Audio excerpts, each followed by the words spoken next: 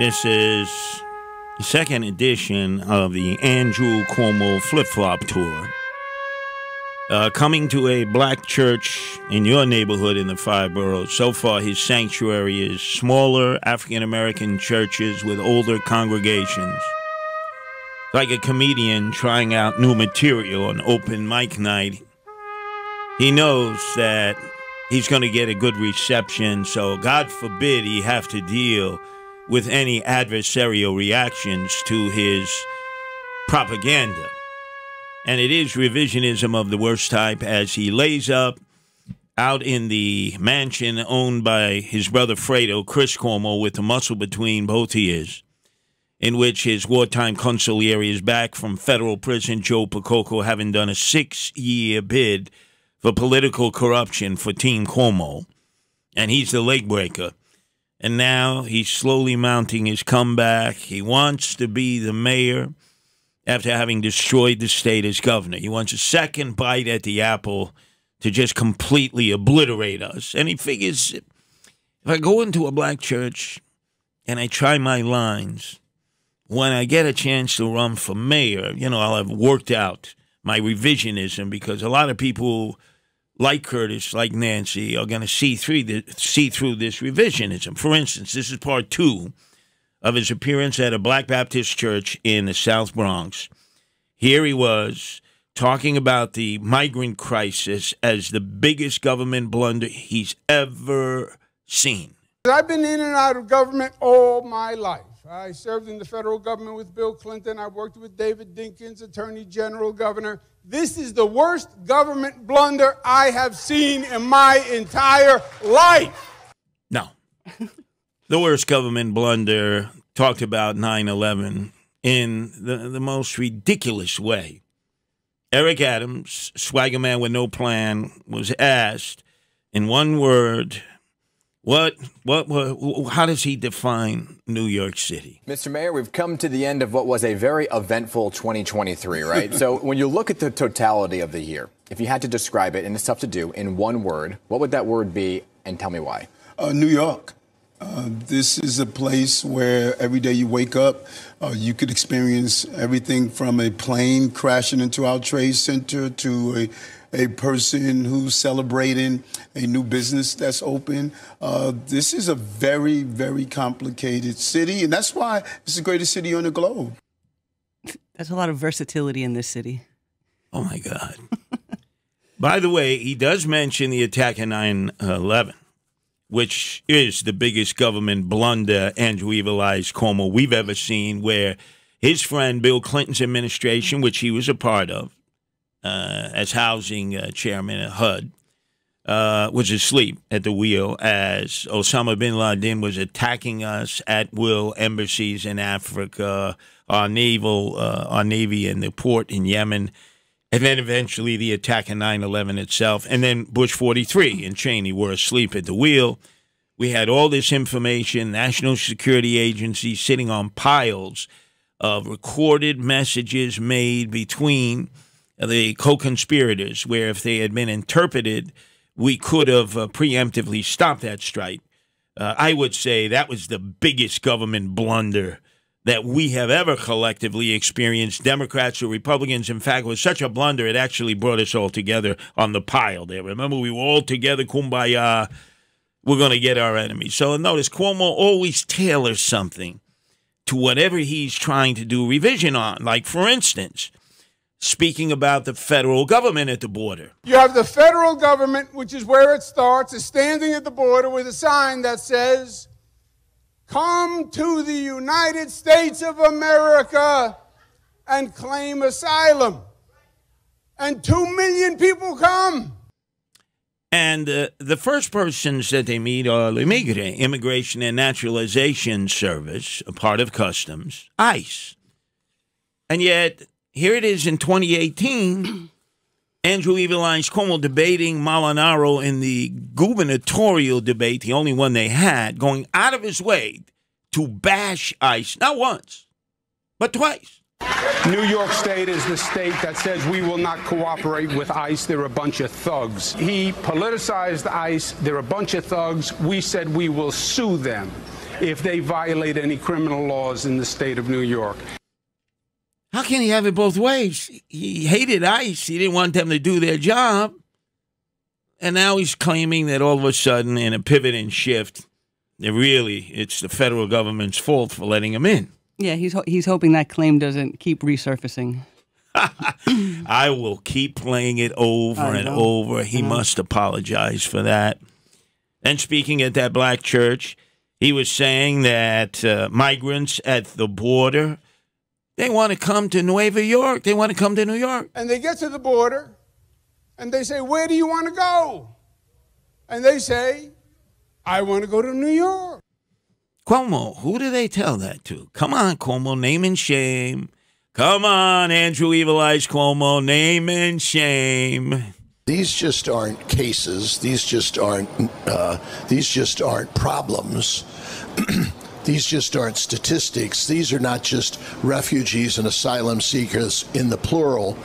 These are people with names and with dads and moms. They've had a terrible journey, but yet they're filled. I don't see any animosity or any. They're filled with gratitude. They said people have helped us on the way. The church has been there. Yeah, the church has been there through Catholic Charities to get federal tax dollars from the Biden administration. They're the ones at the border. Andrew Evil Eyes Cuomo knows that. They're the ones who approach the migrants, the illegals, and ask them which city you want to go to. 9 out of 10 saying New York. Yeah, and he was all like loud and proud when they first came here, greeting them.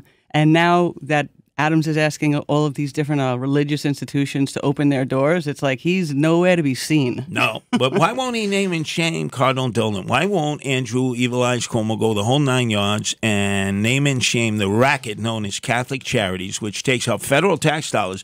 None of the money comes from the collections that are made in churches, Roman Catholic churches of the Archdiocese on Sunday.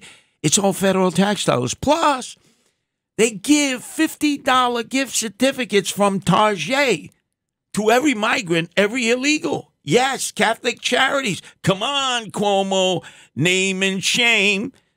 And then he talks about New York State. New York State says to them, you can only go to New York City. Only New York City. Not the Hudson Valley, not upstate New York, not Long Island. Only New York City. Why? Well, let's take it from the person who replaced him when Cuomo stepped aside because he feared indictment. His choice for Lieutenant Governor, Kathy Crime Wave Holcomb, what she had to say.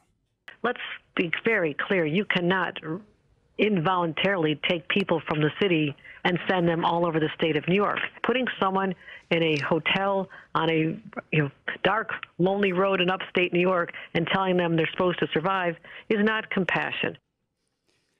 Now, okay, so now there have been several instances of people upstate actually inviting them to come stay. So Erie County executive. Well, that's where Kathy Crime Wave Holcomb is from, Erie County. Yeah, no, so they were welcoming the migrants there because, they were getting the stipends from New York City.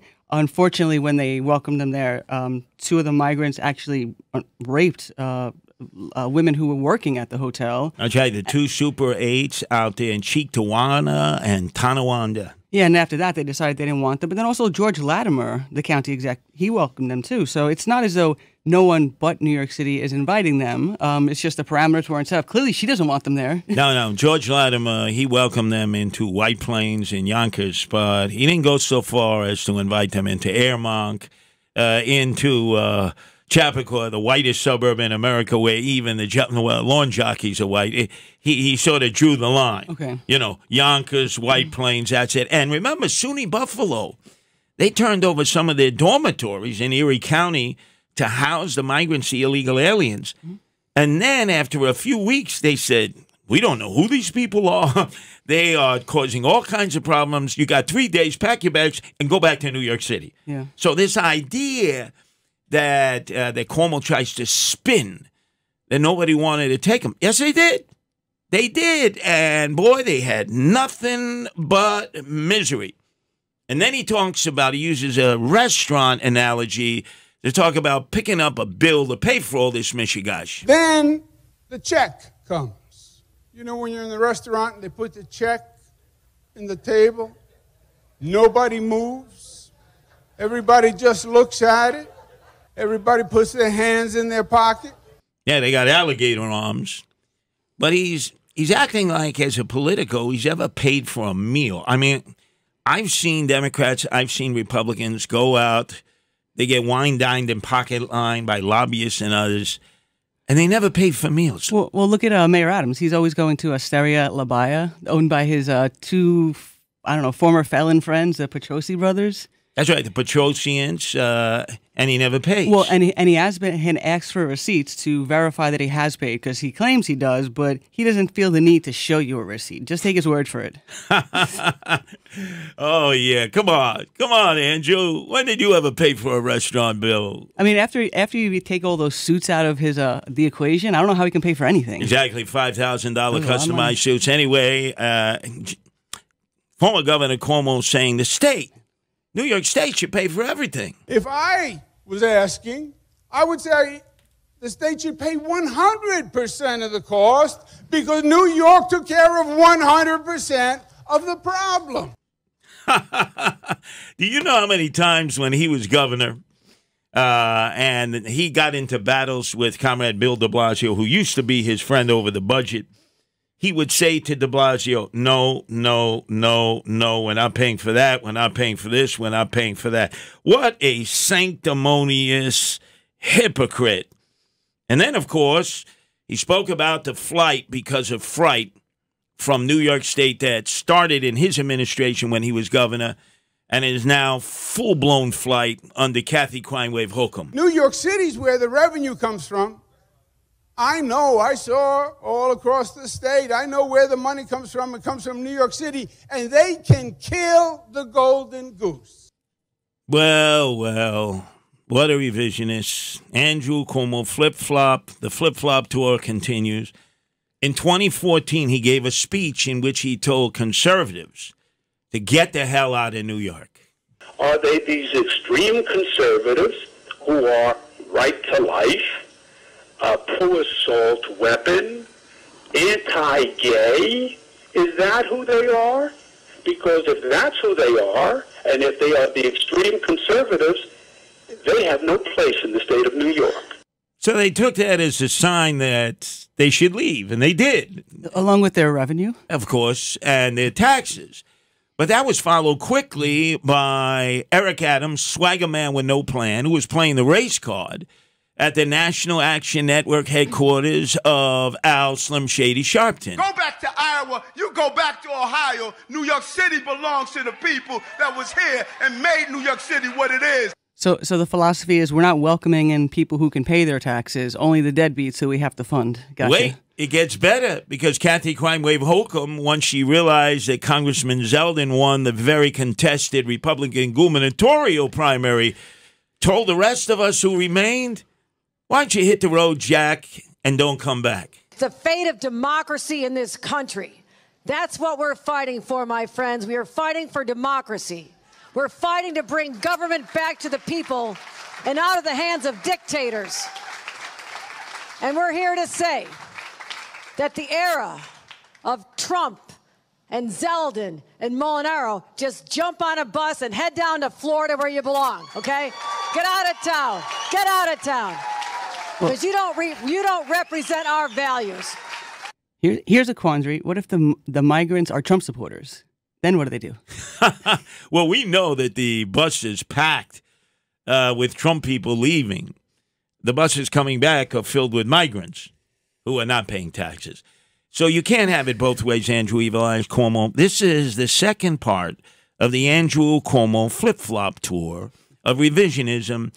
Tomorrow will be part 3, all in the same black church. I mean, this is all his revisionism because he banks on the fact that people are stupid. They will not remember what happened or what was said 5 seconds ago, 5 minutes ago, 5 weeks ago, 5 months ago, 5 years ago, and that all will be good when he decides to be King Cuomo again, the second, this time mayor of New York City after having destroyed New York State. He will destroy New York City over my dead body.